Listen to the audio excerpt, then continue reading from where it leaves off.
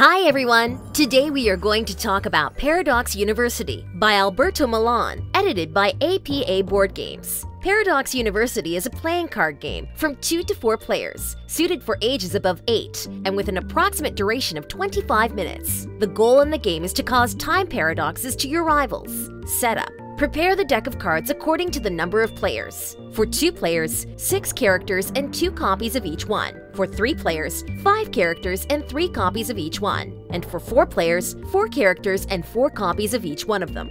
Each player takes a help card. Place the box with the score slide at everyone's reach. Once this is done, everything is ready to start playing. Player's turn. The active player will perform one of the following actions. Flip the first card of the deck so everyone can see it and put it facing down in an available space from another player. The capacity of each player varies depending on the number of players. For 2 players, it is 6. For 3 players, 5. And for 4 players, 4 spaces. If they don't have any space left, they cannot receive cards. Send a card to another player. To do so, take a card from your game zone and take it to the first gap available from another player. In case of sending it to a player at full capacity, both cards are switched. You cannot send a card which has just taken an action. You cannot send a card to the player who just sent you one. After having sent them, cards are stacked, removing the gaps. Observe a rival's card in secret, without being seen by the other players. Flip 2 rival cards. If the 2 cards are the same, this will create a time paradox. The player in possession of the paradox must discard all characters, and the player who caused it will score 1 point. If the 2 cards are different, they are placed again facing down and the game continues. When the players reach their full capacity, flip their last character and leave it facing up the rest of the game.